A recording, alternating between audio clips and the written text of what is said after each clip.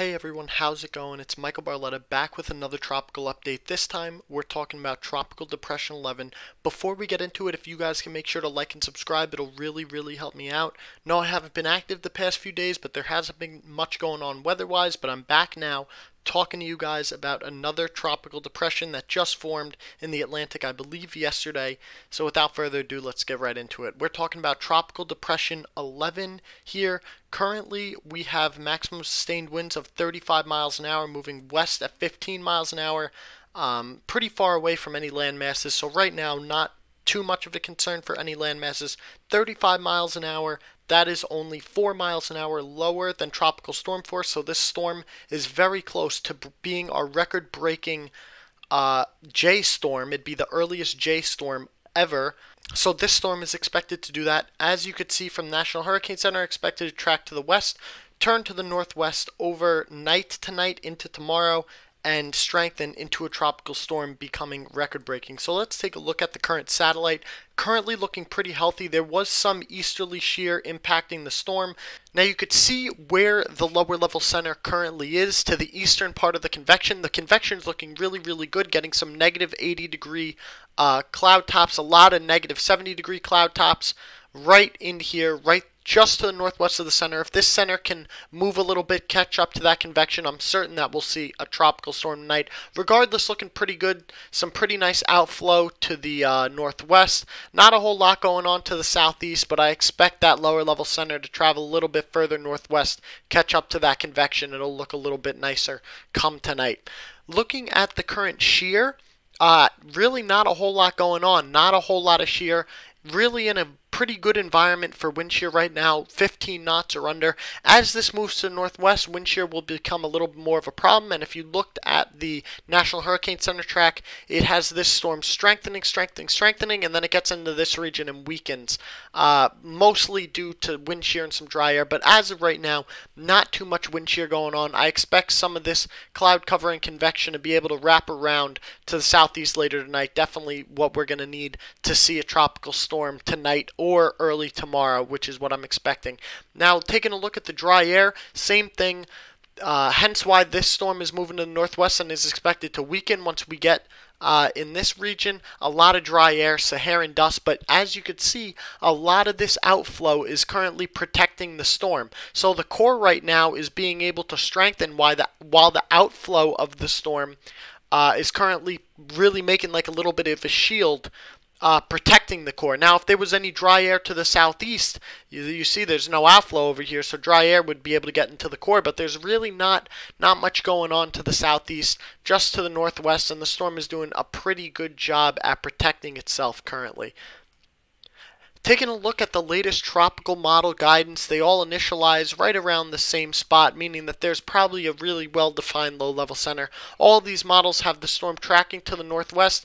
Then we do get some divergence. Some of the models bring it a little further to the south, just north of the Dominican Republic. Some of the models curve it way out to sea, just Bermuda's over there, just east of Bermuda. National Hurricane Center currently taking the middle road along with the HMNI and the HWRF, two of our biggest hurricane models, really splitting the road right now. So we're definitely going to have to keep an eye on the exact track. Further south brings a higher impact chance to land, but we're expecting the storm to pretty much weaken, possibly back down to a depression from a tropical storm once we get in this phase. Regardless, still worth watching over the next few days as this storm does get a little bit closer to land. Now, looking at the tropical intensities, as you can see, all of these models have it right below tropical storm force intensity. Now, most of the models, if not almost all of the models, bring this storm into weak to moderate tropical storm intensity before dropping it off. Exactly what the National Hurricane Center has, exactly what I believe as this storm is in a good environment, but gets into a less favorable environment over the coming days because of that shear and dry air. We could see some of the models really don't strengthen the storm or get it just really below tropical storm force intensity. We'll see. I expect this to get to tropical storm force intensity. Some of the models don't think so, the majority of them do. Taking a look again at some more of the tracks, these are GFS ensembles. The strongest members track to the north, and that's not something that we haven't seen this year. We saw that with Isaias. The strongest members were on the northern envelope of guidance. Same thing here with Josephine would be the next name.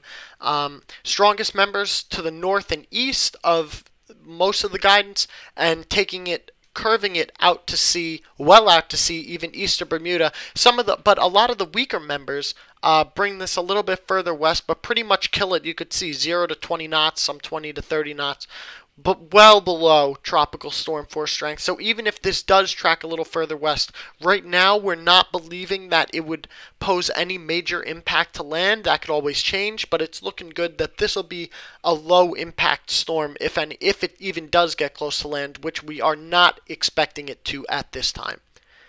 So taking a look, this is a little bit in the longer range. We could see the European models. These are what they do with Josephine right in here, and then we're getting another signal for another storm developing in the main development region. We could see Josephine moving to the northwest, and we're having a pretty strong tropical wave moving west. Just something to keep an eye on. This is about 200 hours out. Really just something to really keep an eye on. The Atlantic, we're nearing peak hurricane season. Once again, in August, September, that's peak hurricane season. Definitely something we need to watch. These waves behind Josephine looks like a very, very active year, especially the second half of August into September, looking extremely active. And this is just another thing pointing to a potentially extremely, extremely active year. May even get into Greek letters, which has only ever happened once before in 2005. So potentially a very, very active year ahead. And the European ensembles are showing us that, with multiple waves coming off Africa, tracking west towards the United States. Nothing set in stone yet, but just something that we're going to need to watch. And that's all I have for you guys today. Quick video, quick just little update on really what's going on in the Atlantic Ocean. Not a whole lot, but something just to talk about, keep an eye on out there. So if you guys haven't yet, please follow my Twitter, my Facebook, at Mike B. Weather. That's where I post a lot of my updates. Also, if you guys have not liked or subscribed, please do so. It really, really helps me out a lot. Leave a comment down below what you guys are expecting for hurricane season. Have an awesome day, and I'll be back soon with some more content.